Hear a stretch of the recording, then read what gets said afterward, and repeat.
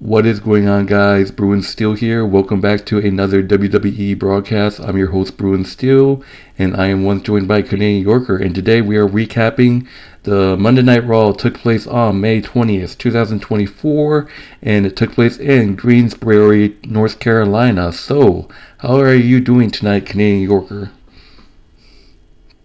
I'm doing okay. Doing well. How about yourself? Great, we have a lot to talk about, and it has come for the King of the Queen Ring pay-per-view, which is this Saturday at 1 p.m. Eastern Time, so be sure to check it out on Peacock. It's going to be great, and basically we're just going to do a recap, and so let's get started. So, Sami Zayn makes his entrance and gets on mic. He talks about the King of the Queen. So if you guys don't know, it's Sami Zayn, Bronson Reed, and Chad Gable in the triple threat match for the Intercontinental Championship. And he obviously has issues with Chad Gable. Chad Gable comes out and starts, dissing the Alpha Academy. First was Maxine, Tozawa, then Otis. Sami say that Alpha Academy shouldn't take Chad Gable's bullying and stuff like that. So that's the opening segment. So what are your thoughts on this opening segment with Chad Gable with Alpha Academy and Sami Zayn? I believe that Sami Zayn is 100% correct. That yes, Chad Gable is doing to Alpha Academy is criminal. He's throwing them under the bus, incinerating them, issuing them. He wants them to be like him. He wants them to be his underlings and not his friends.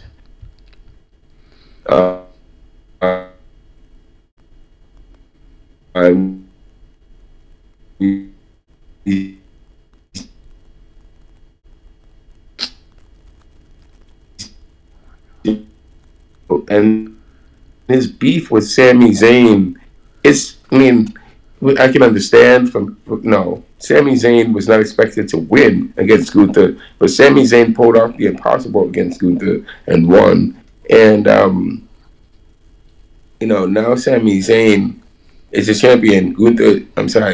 Chad Gable is not the champion. So, Chad Gable needs a singles run as a singles competitor.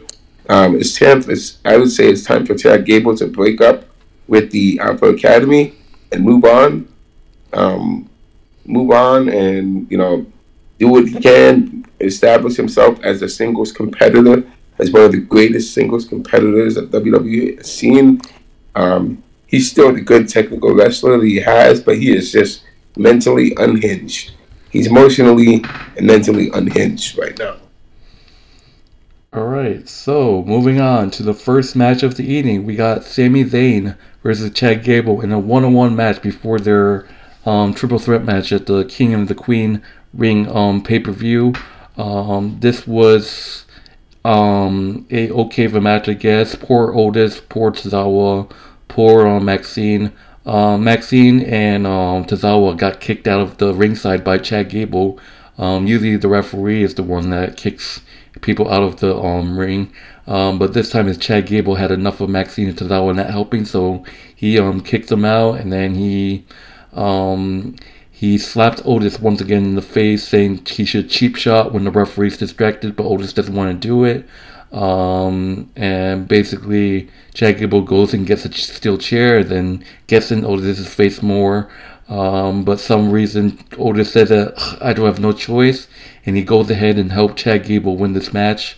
Chad Gable hits the chaos theory on Sami Zayn thanks to Otis.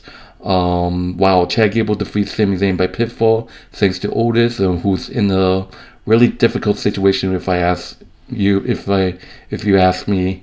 But basically, that's just that. People are like, oh, did that mean Otis is a heel? I don't think so. I think it just didn't have a choice. But Chad Gable defeats Sami Zayn by pinfall. What are your thoughts?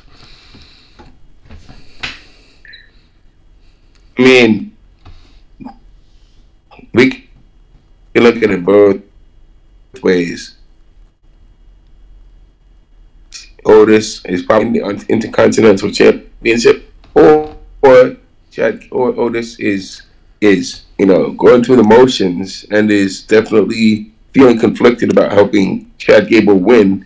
And it's going to turn on Chad Gable, basically. So, I can look at it both ways. Chad Gable is going to get help from Otis, or Otis is just not going to help Chad Gable win, and then he's going to be kicked out of Alpha Academy, essentially. So, it's just, you can look at it both ways. That's the way I'm going to see it until King of the Ring comes around. It's going to be interesting. All right. That's all I have to say. All right, so moving on, we got Bron Breakker making his Raw debut against this guy called Kale Dixon, and obviously, I'm just sick of them giving Bron Breakker squash matches. Like, this is just too easy for him. But Bron Breakker is just butthurt. He completely destroys Kale Dixon. It looks like Kale Dixon kind of injured himself. Bron Breakker speared him a bunch. Bron Breakker ends up winning with referee stoppage that Kale Dixon couldn't continue, but Bron Breakker still speared him anyways. And then, oh my god, Bron Breakker just took it too far. He tried to squash Kale Dixon with the steel steps, but then referee tried to stop them, but that wasn't enough. He went to grab a steel chair. Kale Dixon's head was on the steel steps, but Bron Breakker out of nowhere hits a huge steel chair shot on Kale Dixon's head, taking him out. Kale Dixon had to be hospitalized, put on a stretcher, and out of there. Bron Breakker had a confrontation with Adam Pearce saying that you don't control me, you didn't put me in the King of the Ring tournament, this is on you, and then walks away. So Bron Breakker is just out of control. It's just chaos. What are your thoughts on this? Bron Breakker is really pissed that he mentioned it himself. He's really upset that he was not put in King of the Ring tournament, but Otis, not Otis, Bronson Reed was put into the King of the Ring tournament. Bronson Reed has been competing for the Intercontinental Championship, and he hasn't won the Intercontinental Championship. He's been a main roster guy, but Bron Breakker doesn't even get a chance. I mean, come on now. Bron Breakker deserves a chance to be on the main roster, and he also deserves a chance to try to win championships. He's proven it time and time again. He's a dangerous competitor. There's a lot that he has to prove in WWE right now, and he is just taking out his competition any way he can. And Adam Pearce has to deal with this guy. He obviously, maybe he's not booking him right. So something has to be done to adjust Bron's schedule so that Bron can get the opportunities that he needs to compete in these tournaments to win championships. All right, so yeah.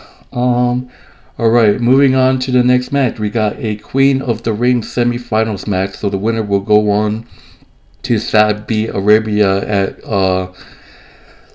King of the Ring pay-per-view to the finals. So the winner of this will represent Raw to face the Smackdown representative and will win the Queen of the Ring tournament. We got Iyo Sky versus Lyra Valkyria. This was a great match. Honestly, I thought Iyo Sky was going to win. She had it. Lyra Valkyria, what a Raw debut for her. It went back and forth. At first I thought Dakota Kai and Carly Sane was going to help out. I thought they were just going to magically appear in ringside. But apparently not. Iyo Sky is an athletic woman. She had chances. But Lyra Valkyria came out with the win with a run-up pin, so it's a sneak pin, earning a spot in the finals of the Queen of the Ring. So Lyra Valkyria does defeat Iyo Sky. So Lyra Valkyria will represent Raw, and she awaits the winner of the Nia Jax Bianca Belair match, which will take place this Friday. So That's going to be a hell of a match in the finals. Lyra Valkyria versus Nia Jax or Bianca Belair. That'll be crazy in finals. What are your thoughts on this match? I mean, I'm sad that Damage Control lost. I'm sad that Iyo Sky lost. Iyo Sky definitely deserves a shot to become the queen of the ring, and definitely deserved that shot to get that chance to represent SmackDown. I'm sorry, Raw.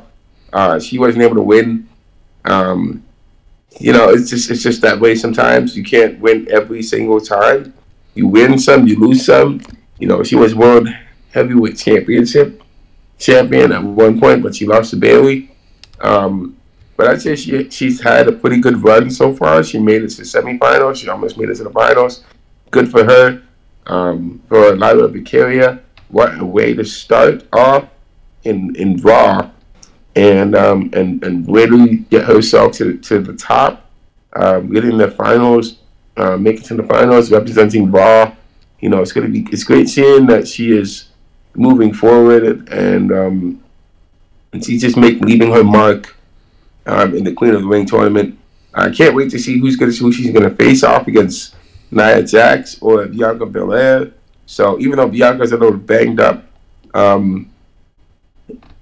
man, I get the feeling that it's gonna be the opposite party that Lyra Valkyria is gonna be facing, and not Bianca Belair.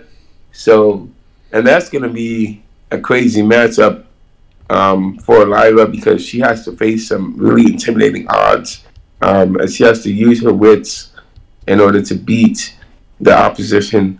So that's off to her. Alright, so moving on. Just want to mention some stuff that happened backstage. Lyra Valkyria came across Liv Morgan again. Liv Morgan punched Lyra Valkyria in the face. And then R-Truth was talking with Pete Dunne and Tyler Bate. And then Miz showed up, and then it's funny, R-Truth is doing his old shit again. He's calling people without calling them their actual name. He called Braun Strowman Andre the Giant, which is funny. And basically, Gunther had a recap, a promo about Jey Uso, and then we saw Damian Priest and the Judgment Day kind of falling apart, because they, Damian Priest, they want Finn and JD McDonagh to win those tag team titles, which brings us to the next match of the Raw. We got Awesome Truth, R-Truth and Miz defending the WWE World Tag Team Championship against Judgment Day, Finn Balor and JD McDonagh. Obviously Dominic Mysterio was there to run interference, and towards the end of the match, Carlito, trying to win the Judgment Day's trust, was there as well. It went back and forth. R-Truth tried to do honor in his hero of John Cena, but Finn Balor countered it, and then Carlito put JD McDonagh's foot on the rope to break the count. And then Braun Strowman evened the odds, taking Carlito out, chases McDonagh out, slides back in. R-Truth actually won a match with John Cena's Attitude Adjustment, so R-Truth hits the Attitude Adjustment on JD McDonagh to get the win, to retain the tag team titles. So thanks to Braun Strowman, R-Truth hits the Attitude Adjustment on JD McDonagh to retain the titles. Holy shit. But what are your thoughts on this match? I think it's great that R-Truth is paying homage to John Cena and using John Cena's weapons to basically end matches, which is interesting. Carlito is going through that hazing treatment just to get himself into. He's going through the JD McDonagh treatment just to get himself into the Judgment Day. It's funny how JD McDonagh was the one that was getting all that punishment. He put his body on the line just to help the Judgment Day win the matches. He definitely sacrificed a lot to make sure that they are on top. So now Carlito has to go through it. and Carlito is going to do everything in his power to help them win.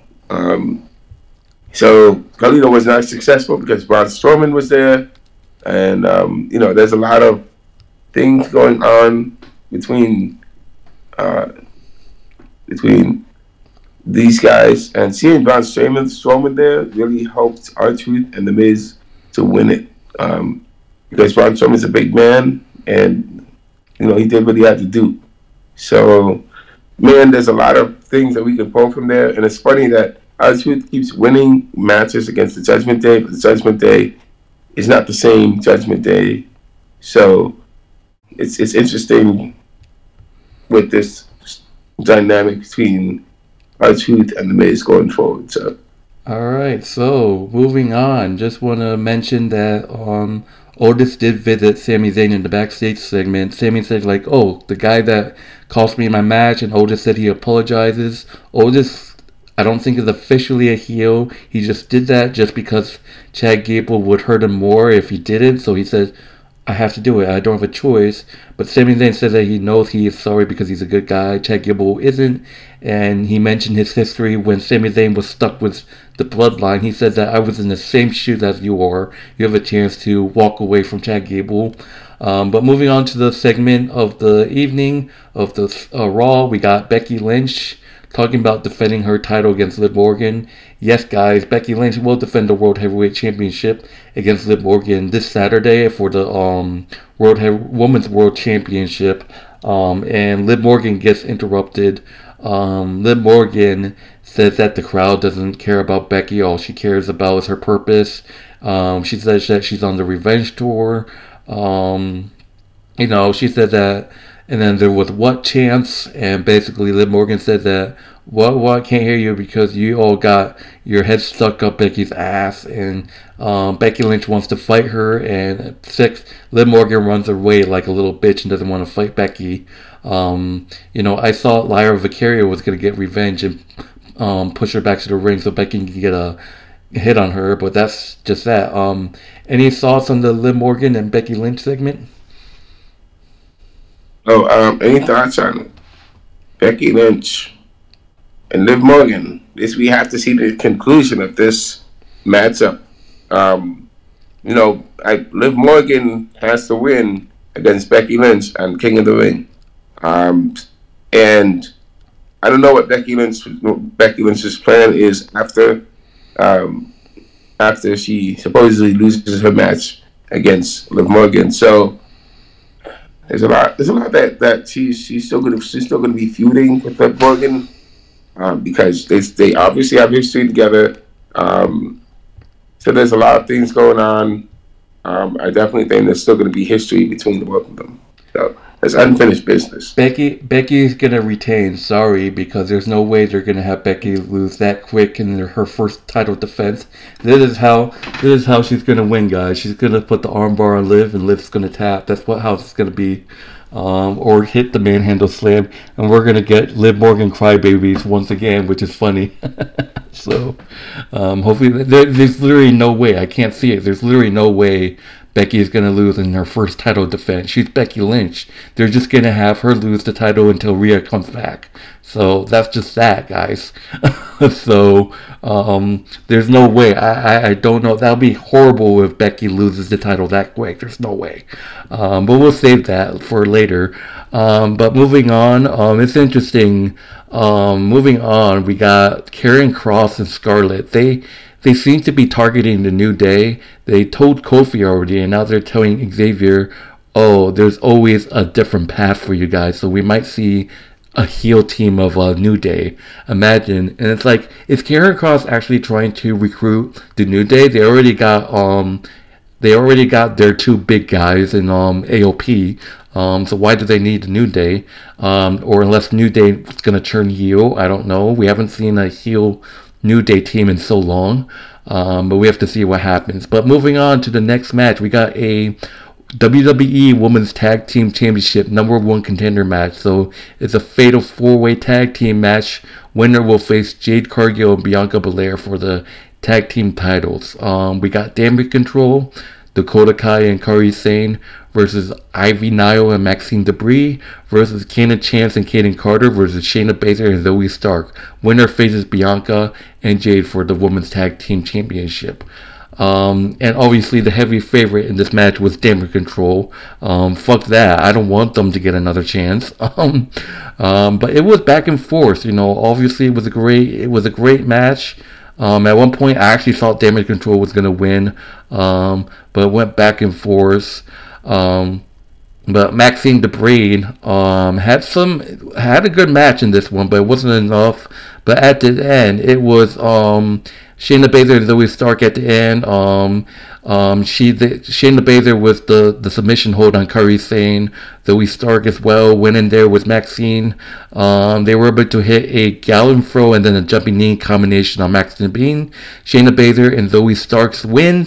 Shayna Baszler and Zoe Stark are your number one contenders to the Women's Tag Team Championship. And I'm going to say that match is going to be awesome. It's going to be a hell of a matchup. You got Shayna Baszler, a submission queen, with Zoe Stark versus Jade Cargill and Bianca. That's going to be a hell of a match. What are your thoughts? It's just the right team we need to win. Zoe Stark and Zoe Stark and her partner are really dangerous individuals.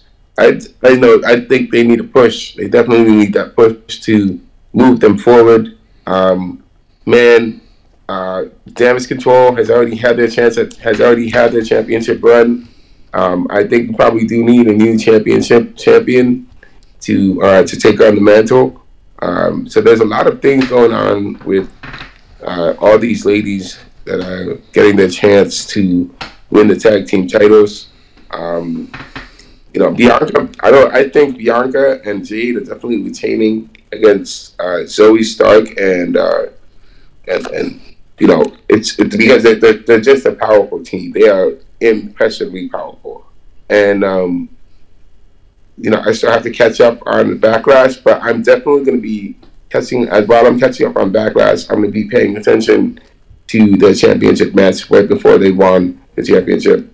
But I think that they're a very impressive team, and they're going to be hard to beat for some time.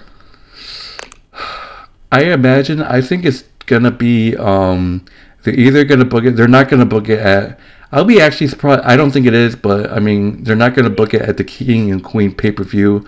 I believe it's just going to be a matchup made on Raw. It's probably going to be on SmackDown or Raw. We have to see what happens. Maybe Raw, we have to see what happens. But I think that it's gonna be a good match. Excuse me. But moving on, we just see Ludwig Kaiser get interviewed. We see Drew McIntyre talking about his match in a future match with Damian Priest, which I think is going to happen at Clash of the Castle. It has to be. And then we actually see Chad Gable talk with the Creed brothers. So this is the thing. We might see Otis cost Chad the championship and turn on Chad, and Chad breaks up. We might see a heel faction of Chad Gable and the Creed brothers. That'll be crazy. Imagine if Otis and imagine if Sami Zayn joins Otis and Maxine and Tozawa. That'd be funny. But anyways, moving on to the main event, we got Gunther and main event Jey Uso, King of the Ring semifinals. The male wrestler that will represent Raw going into the final of that Saudi Arabia. So let's get to it. This was a brutal match. Gunther obviously was targeting Jey Uso's arm. Jey Uso struggled with the arm. Gunther slapping him really hard. You can hear it. Jey Uso almost won this match with a Uso splash, but he accidentally knocked down the referee with a spear. And the referee wasn't down that much. He was just hurt. Couldn't see Jey Uso pinning Gunther, and only was like 2.5. So, but it went back and forth. It was, but then Gunther targeted Gunther hit a powerbomb, and that was enough. Gunther hits the arm trap, Gunther clutch, earning a spot. Gunther defeats Jey Uso by submission to earn a spot in the finals at Saudi Arabia as a pay-per-view this Saturday. So Gunther moves on. What are your thoughts on this main event? Man, it would have been nice to see Jey Uso get the upset against Gunther. Because Jey Uso definitely deserves his title, the singles one. It's good to see that's going on, and it's good also. I mean, Gunther has been a dominant champion. Now he's dominating King of the Ring. He still has to face his opponent that is on Raw, whoever that person is. So it's going to be interesting to see who's going to be the next opponent for Gunther.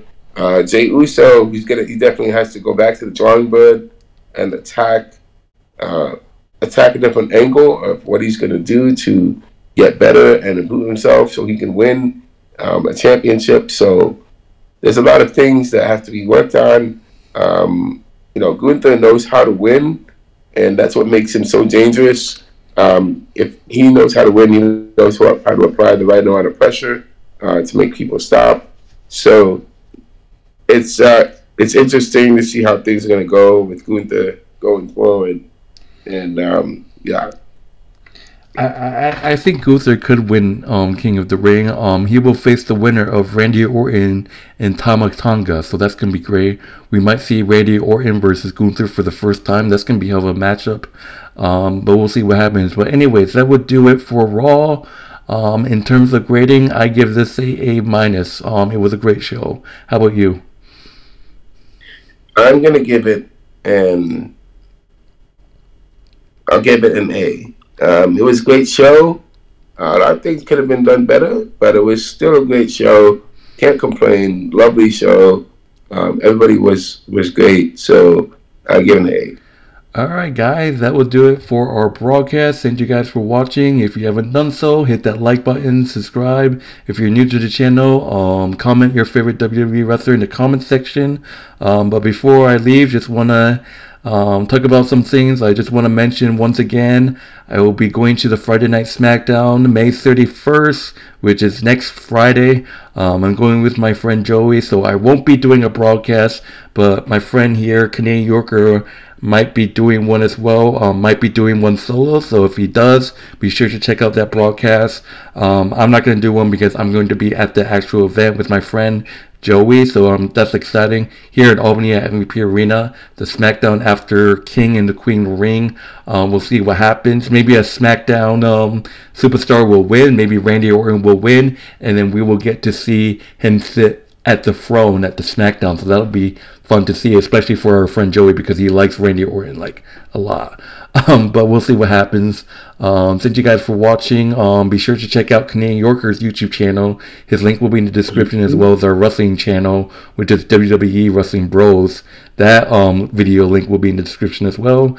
But my name is Bruin Stills. This is Canadian Yorker. Thank you guys for watching, and we will see you guys for the next broadcast. Unfortunately, I will be out of town this weekend, so I won't be around for a broadcast, but Canadian Yorker will be, so hopefully he'll be doing a broadcast for you guys. But I'll see you next time. See you guys later. Any last minute, second thoughts? No, that's all. No words. All right. Take care, everybody. All right. That would do it, guys. Take it easy.